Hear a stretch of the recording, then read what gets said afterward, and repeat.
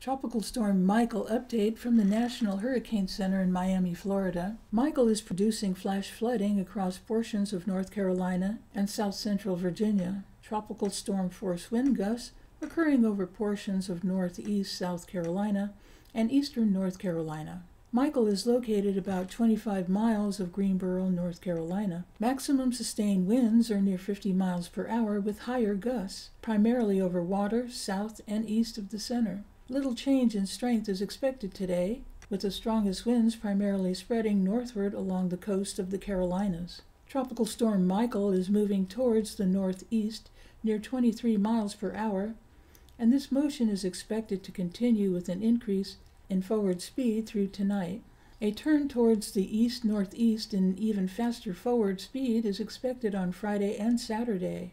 On the forecast track, the center of Michael will continue to move across central and eastern North Carolina today, move across southeastern Virginia this evening, and move into the western Atlantic Ocean tonight.